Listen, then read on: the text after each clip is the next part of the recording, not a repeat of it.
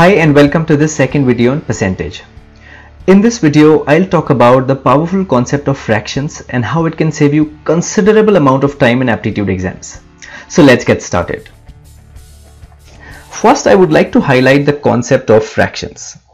In our previous video, we learned what a fraction is, but what I want to specially highlight is the difference between fractions and ratio, although these two words are interchangeably used by a lot of people.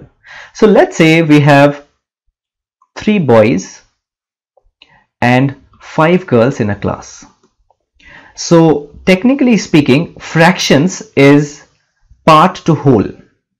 What that means is, if I ask you what is the fraction of boys in the class, you can say 3 by 8. Part boys to whole 3 plus 5, boys plus girls. So this is the fraction. Or if I ask you what is the fraction of girls in the class, it is 5 by 8. That means fractions is nothing but part to whole. Whereas the concept of ratios is part to part. That means if I ask you what is the ratio of boys to girls in the class, it is 3 by 5. Or if I ask you what is the ratio of girls to boys in the class, you can say 5 by 3. This is very simple concept of fractions and ratio. So now let's move to the crux of this video, which is really these terms. Now 1 by 2 is 50%, 1 by 3 is 33.33%. I think some of these terms we would know. What we may want to focus here is look at a few more terms like 16.66, 14.28, 9.09, 8.33. And if we want to save considerable amount of time in the exam, we should learn these videos. I hope you know how we have arrived at 1 by 2 to 50%. That means I said percent is everything by 100, but when you say 1 by 2, it is 1 per 2, not per 100. So how we can convert it into percentages? You have to multiply this into 50 so that this becomes 100. So if we multiply in denominator, you have to do the same in numerator. So it becomes 50 by 100 or 50%. I want you to stop or pause this video and really by heart all of these ratios and numbers. And we will see in the next video how, in the same video, in the next section, how we can apply the same concept. So let's say if you have 1 by 8 here, 12.5, if somebody asks you what is 1 by 16, this is something that you should calculate orally. This is half of this, that means this would be 6.25, right? Or if somebody asks you what is 1 by 22, you should be able to say this is 18.18. Now let's look at the application of this concept. So in the exam, if somebody asks you what is 14.28% of 777, so instead of doing 14.28 upon 100 into 777 and multiplying this number with this number, I mean, this doesn't look very exciting. So this will take a long time, and not only time, you may end up making some mistakes in the calculation and end up with a wrong answer. I would advise the moment you see 14.28, you know, there are two ways to do it. One is the approach that I told you, 10 plus 5 minus something. That way we can express it. Or smarter way is 14.28 directly in your head should be 1 by 7. That means 1 by 7 of 777. Now this isn't this directly 111?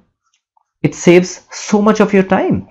Let's look at another problem. 37.5 of 1600, 37.5% of 1600. Now we know we learned a few ratios, but can you see a correlation here? Now 37.5.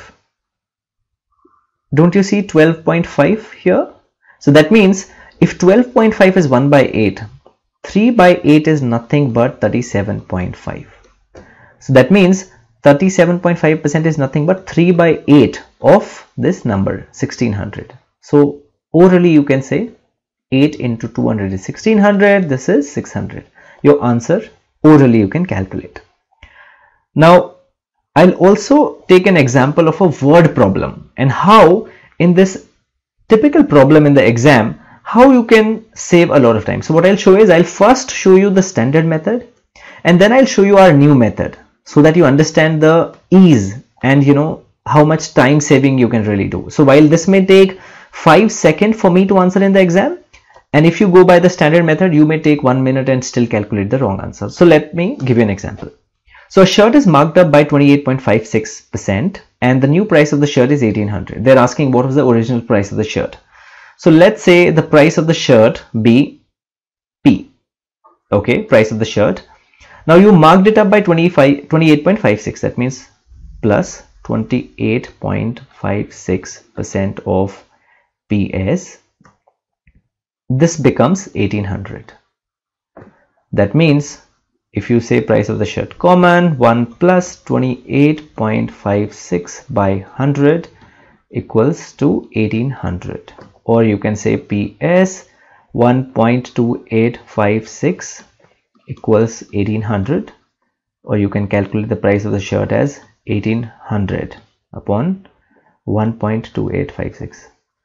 I mean, after doing all these equations, still you are left with this number. And imagine, this is like a nightmare. Who wants to save and waste who wants to waste so much of time in the exam? Plus, even if you get it right, there could be a chance either you wasted a lot of time or you end up with the wrong answer. Our new method says the moment you see 28.56, what should ring a bell? It's 1 by 7 is 14.28. And 2 by 7 would be nothing but 28.56. That means if you add 2 in the 7, that means it has increased by 28.56. That means if the original price of the shirt was 7 and if you added 2, it would increase by 28.56. So it would have actually become 9. 9 would be the new price, but they are saying in the exam it's not 9, it's 1800. That means all you have to do is there's a multiplying factor of 200. 9 into 200, which is 1800. That means if the multiplying factor is here 200, the same multiplying factor would be everywhere.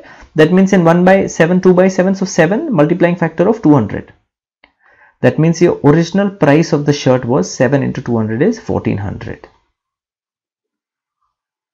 That means in 1400 you added 28.56, which is your 400, and that's how you got 1800. So this is the powerful concept of fractions. I think you'll take a little time to understand and practice so that you become confident at this question. But after practice, trust me, you'll take only 5 seconds to do this problem instead of 1 minute and still calculating the wrong answer. So thank you for watching this video, and I look forward to seeing you in our next video on percentage change.